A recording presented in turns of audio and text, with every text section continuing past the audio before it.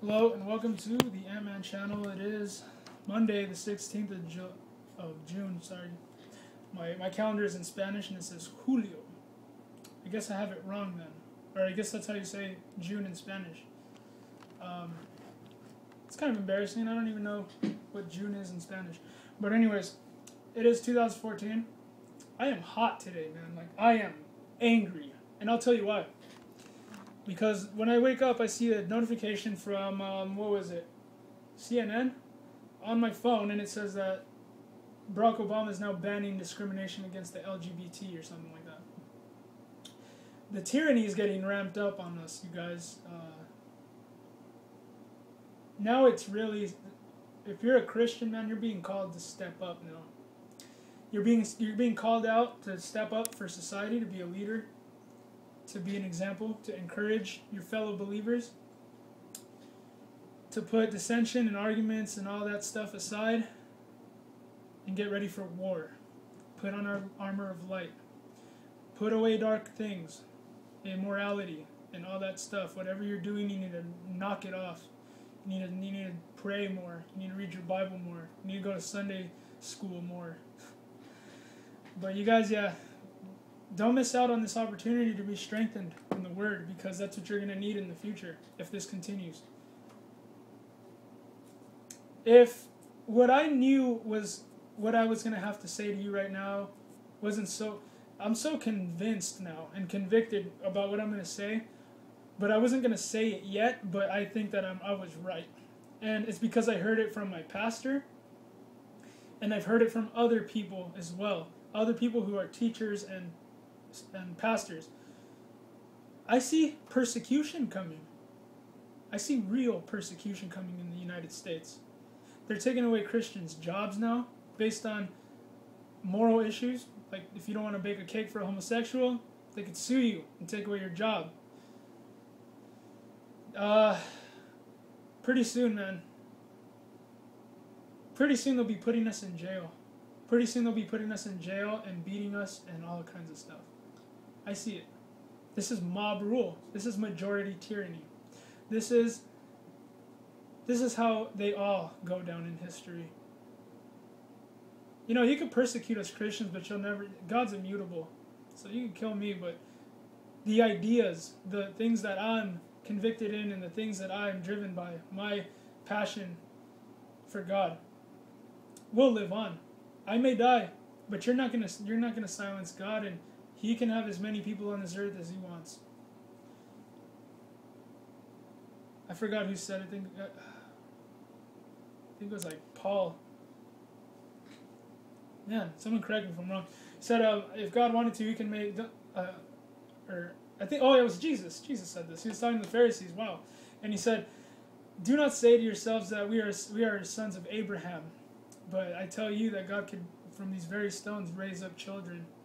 So, I mean, He's God. He's God. He's powerful. He can do whatever He wants. He's preserved a book for you to read, by the way, so that you can know how to live your life good. But if you're a Christian, man, I'm telling you, before I read this article, get stronger. Read the Word. You're going to need it. So, clashdaily.com has an article called Traitors-Every-Corner, What to Do, written by Rick David, and this was on June 9th, 2014. So it was an interesting week. Tuesday was primary day in a number of states. Here in Iowa, the big news was that Republicans picked Joni Ernst to run against Democrat Congressman Bruce Braley, who has no respect for farmers, to fill the seat left vacant by retiring Senator Tom Harkin. The Republicans had a crowded field to choose from. The establishment rhinos originally put their money on liberal businessman Mark Jacobs from Texas. But once people figured out that he was a big donor to Democrat candidates, he started to fade. The establishment then anointed State Senator Joni Ernst. She didn't get my vote. She voted for the runner-up, or I voted for the runner-up, Sam Clovis. Again, this is Rick David who's saying this. Sam Clovis, an ex-fighter pilot like me, who also, like me, is pro-life, pro-traditional marriage, pro-Second Amendment, along with all of the fiscal conservative bona fides. You could say he's 100% conservative, sort of like Reagan. He hasn't jettisoned his moral principles to get elected. But Ernst got the nod from the party bigwigs. Romney endorsed her. The U.S. Chamber of Commerce endorsed her and spent thousands on TV ads for her. The chamber is pushing amnesty for illegal aliens, but Ernst swears she's not for amnesty. I'm sure they just endorsed her because Romney picked her. In fact, Senator Marco Rubio was also opposed amnesty, who also opposes amnesty, came to Iowa to campaign for her. I heard the two of them being interviewed on the Simon Conway radio show on WHO, home of Ronald Reagan. As they took questions from callers, Rubio said something that just floored me, since this was also the week that Obama illegally traded 5 Taliban jihadists for an American deserter and jihadist. Some of the callers were up in arms. Well, not literally yet, over what they considered treason on Obama's part, and several asked the candidate and senator if they would vote to impeach Obama. Rubio said that he would not support impeachment because, ready for this, it would be too divisive. Duh. You know, I prayed today very earnestly. I was, you know, I'm not particularly bragging about this. I'm not trying to say this is even a good thing. Even our best prayers are not even good, you guys. We're very selfish in our prayers, and you should know that. Be humble about it. But, you know, the Holy Spirit prays for you and intercedes for you because you do not pray rightfully. But I was literally yelling at God today because I was like, do you not care? But I don't think it's that. I know he cares. It's just that, man, it's infuriating. Our president is rubbing salt in our wounds, man. He not only lives above the law, but he frees hardened terrorists, and he keeps the good people like Pastor Saeed Abedini, who is in jail still in Iran. He keeps him in he doesn't free our own people, but he frees. I mean, you got to be really stupid, you guys, if you guys really believe that this president is anyone who he says he is or who the establishment says he is.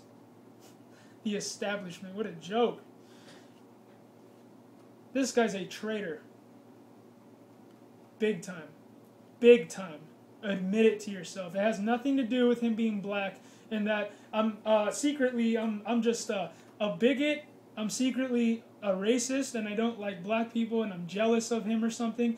It's not anything like that. Obama has nothing that I want from him. He's not even that cool, in my honest opinion. He may be like good with words and he's like fun. He's like, hey me, hey, that sounded more like Clinton than Barack Obama, but I don't really care about the man's skin. I don't care about where he comes from and all this stuff, dude, but he is a freaking traitor. You gotta be ridiculously ignorant to not see this, you guys. And to hide it, that's what they're marking you as. Notice that it's coming from those people that are his buddies in the media and stuff, coming out to try to put this guilt upon you. You know, that just because you're calling it what it is, oh no, he's just a racist. Believe me, black people, I'm not jealous of you. That's cool that you guys, you know what I mean? The NBA is full of black people and there's a lot of talented black people. That's wonderful. I'm happy for you. But I'm not jealous of you at all. Why would I be jealous of you? There's no reason to be jealous of anybody. You should be content with what you have. I'm a Christian. I believe I am a very loved by God person. I'm very happy with that. Who wouldn't be? It's very prideful for you to think of yourself as someone that society is jealous of for some reason. That's pride. And that's not true. You know what I mean? Like, don't give into this system that's making you feel all entitled and to act the way that you do, man, because it's a lie. They're using you like pawns on a chessboard. You're hurting yourself and you're hurting other people. So knock it off. Because nobody's jealous of you. I'm not saying that in a derogatory way, but nobody's jealous of you, and you need to knock it off, because it's ignorant to say that. I'm judging the man based off of his virtue and the way that he deals business, not because of the color of his skin. Obviously, this guy has no virtue, and he has no fear of God, and he's not our friend. He does not represent me as an American. He does not represent me. Obama's not divisive, with a question mark. The Democrats are not divisive. The country isn't divided. What planet is this guy on? We have a president who promised to fundamentally transform our country and has since done everything in his power to destroy it. As I have written here before, any thinking person can only conclude that Obama is a jihadist at war with America. I am glad to see that some others are getting on board with me. Keith Davies from the Shobot Foundation wrote this week, "The evidence is clear. Obama is nothing more than a treasonous Islamic terrorist. And convicted campaign donor Dinesh D'Souza is promoting his new movie and draws the same conclusion."